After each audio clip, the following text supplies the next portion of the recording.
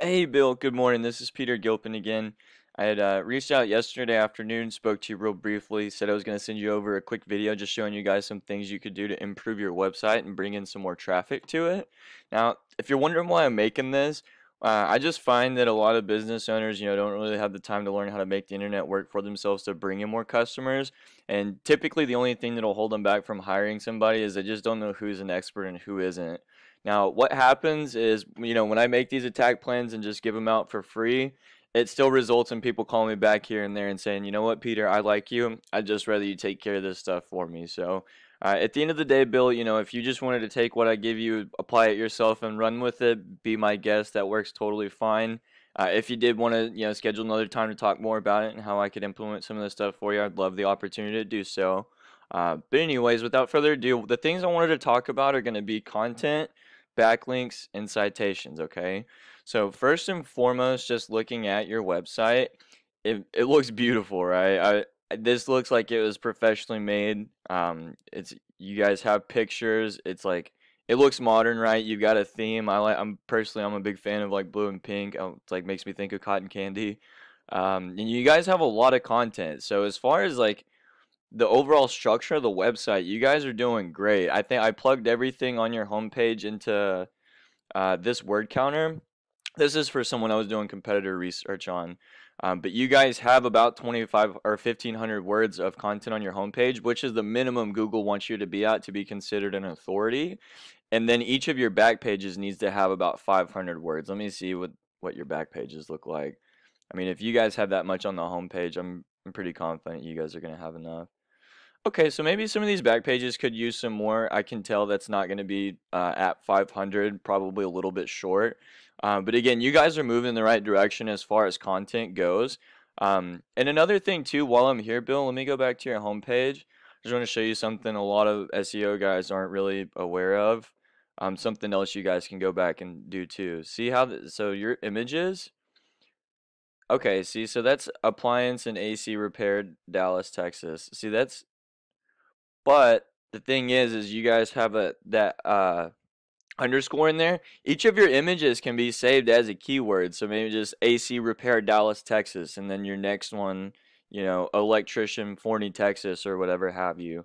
But yeah, each of your images is a golden opportunity to stuff more buyer intent specific keywords into you guys' content. So that's enough about that. I'm going to move forward into a tool that we use called Ahrefs.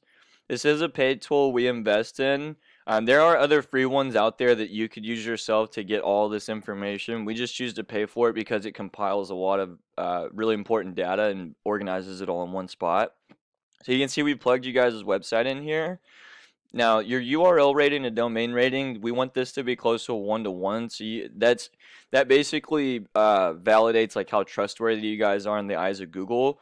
And all that is judged on is based on the quality of other websites pointing back to you with your backlinks on them, right? So you guys are doing good. A lot of times, the URL rating will be like a 20, 30. The domain rating will be down like in the, like less than 5 or something. That's really thrown off.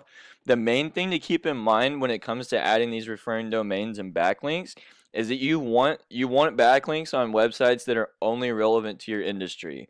And for example, like you guys do HVAC, you don't want to go advertise on a pizza website or something, you know what I mean? Because you guys don't make pizzas. Google just, that smells fishy to them.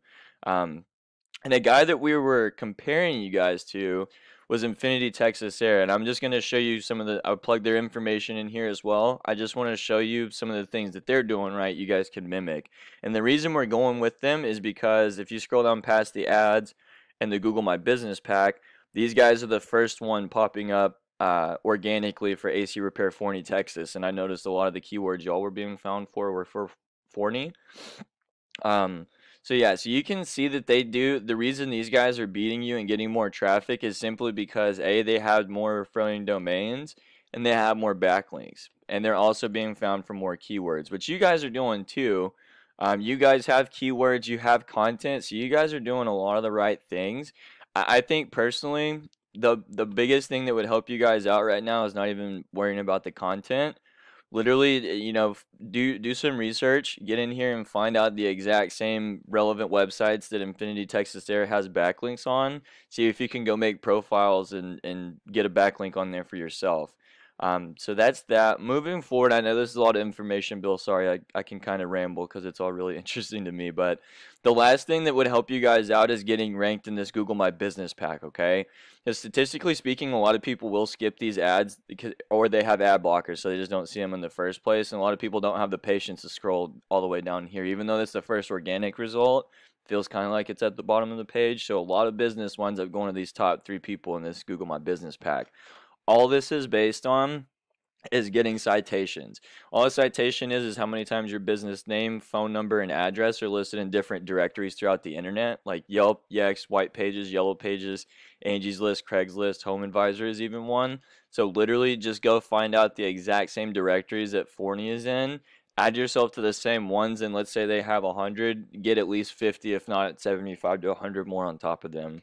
And you guys like getting more backlinks, more relevant backlinks that Forney or Infinity Texas Air is doing, and creating a Google My Business profile and setting that up, you guys would see a huge influx of customers alone, Bill. So that's all I got for you, brother. Again, I know that was a ton of information. Just a quick recap.